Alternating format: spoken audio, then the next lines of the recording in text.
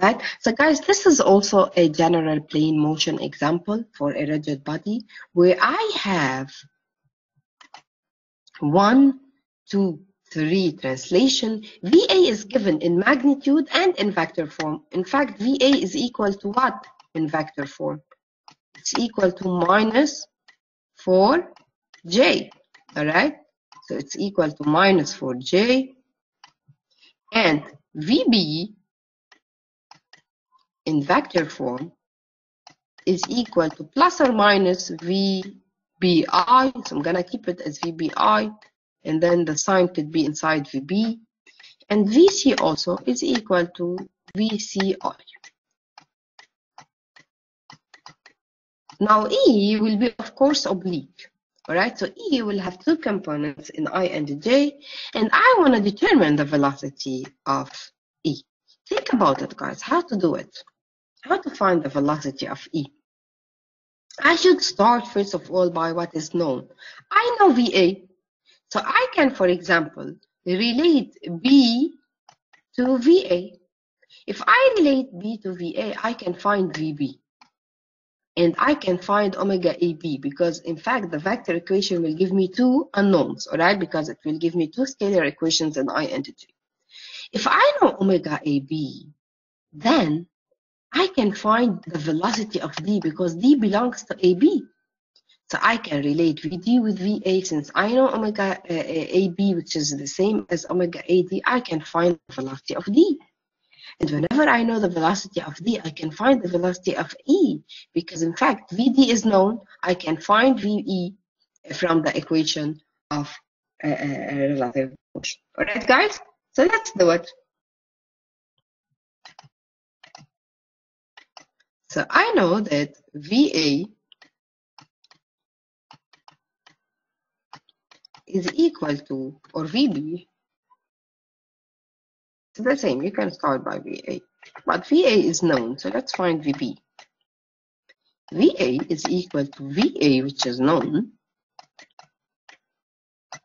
plus omega ABK, or plus omega in vector form, cross R what, guys? R A with respect to B or R B with respect to A? It's RB with respect to A. And don't forget, guys, that RB with respect to A is AB. All right? So I need to find AB in a vector form. AB has a negative I, but a positive J. And I know these portions, I can find AB. All right? So AB in vector form is equal to 550 negative I. So minus 550, 4 over 5 I plus positive 550, 3 over 5 J.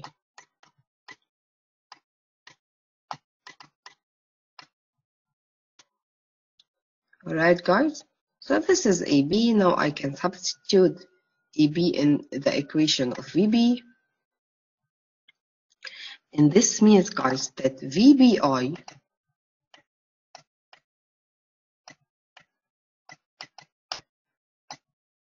is equal to minus 4J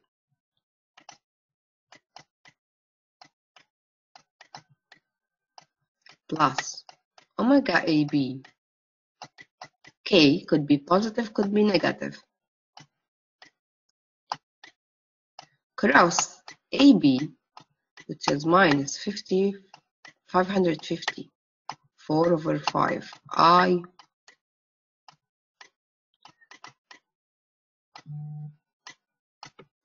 plus 553 over 4J.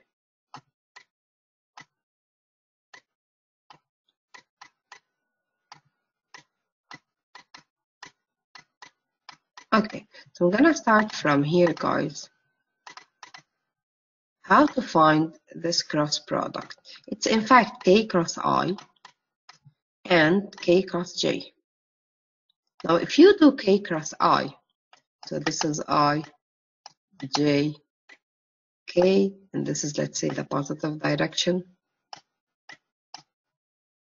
So K cross I is in the positive direction, which means it's gonna give me plus J. While K cross J will be in the negative direction and it will give me minus I. Right? So this means that VBI will be equal to minus 4J minus 550 4 over 5J minus 550 3 over 5I.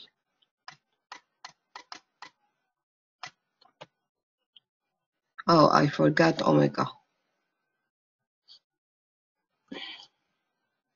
So times omega AB of omega AB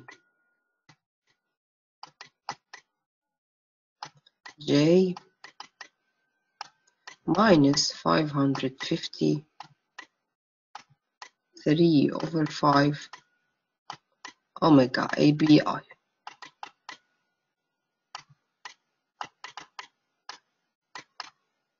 Alright, so in I, this will give me what? This will give me that VB will be equal to minus 550 3 over 5 omega AB, and in J it will give me directly omega AB, right? So 0 will be equal to minus 500, minus 4 minus 550 4 over 5 AB, and this means that omega AB is negative and it's equal to 5 over 550. All right, so I know omega AB and I can also predict VB. But what matters for me here to find VE is omega AB. Whenever I know omega AB, it's the same as omega AD because D belongs to AB, right? So omega AB is the same as omega AD. So I'm gonna repeat the relation between A and D to find VD. So VD also is equal to VA plus VD with respect to A, and then this means, guys,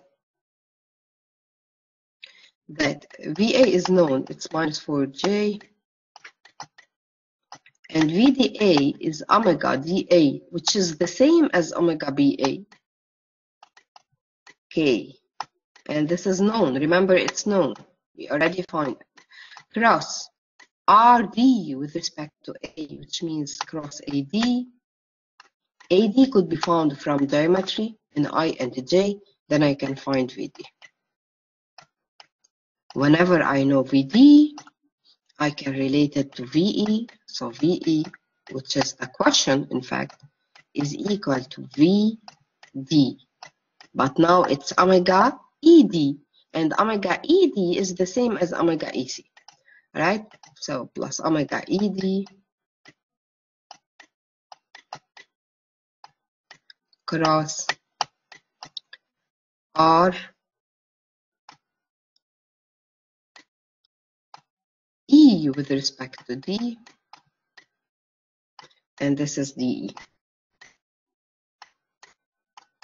All right, so guys, I can find VE now because I know VD from this equation, and then from this equation I can have two unknowns. I can find two unknowns, VE in fact or no, I cannot find VE because I don't know the direction of VE. So I need to find omega ED. How to find omega ED? Omega ED is the same as omega EC. So I can find omega EC by doing the equation between C and E. So guys, it's all about the same concept, different equations. So I can say that VC is equal to VD, which is also known, plus omega ED or omega CD, it's the same, cross DC. All right? So from these two equations, I can find VE, because VE will have two components, VEI and VEJ.